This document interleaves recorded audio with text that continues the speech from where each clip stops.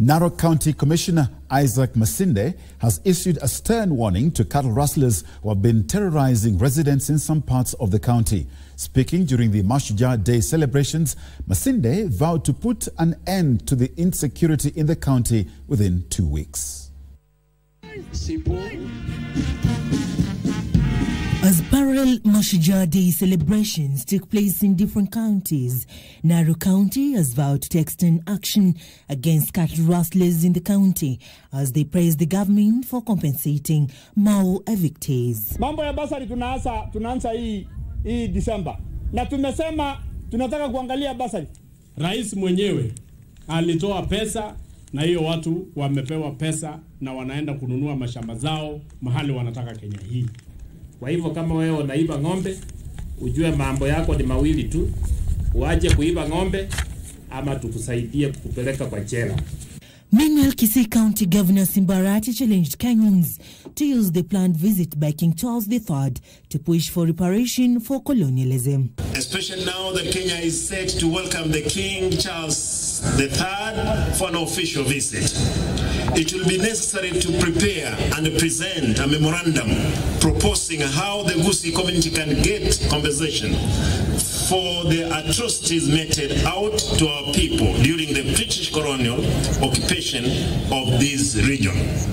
Still in KBC County, the family of a freedom fighter in Chibobi village, Gesusu Ward, Masaba South, wants him honored for his contribution to the liberation of the country. Sasa ndiye tunafuata tuone kama tutakumbukwa kwa shauri ya baba yetu. Hatukusoma vizuri kwa sababu baba yetu alikuwa anapelekwa gerezani kila nyakati.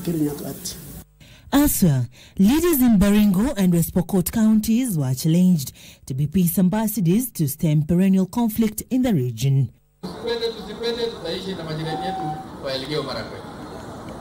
Kwa hivyo tutafute kwa namna yote njia ile ya kuleta amani, si ya kutoleta amani. Mambo ni mawili, uko na sisi au uko na adui.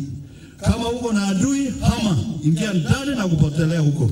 Kama uko na sisi, lete mambo yako kutoka pande ile ingine. In Embu County, Commissioner Jack Obuo has raised concern over the rising cases of suicide in the county.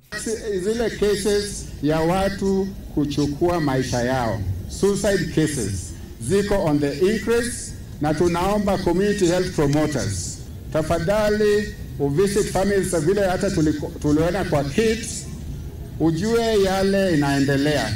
Meanwhile, the government has declared an all-out war against the production, sale and consumption of illicit brews, second-generation liquor, drugs and psychotropic substances in Kiambu County, especially in Mashujaa sub-county. Tumeweza kushika pombe na kumaliza dawa za kulevya katika Mashujaa sub-county.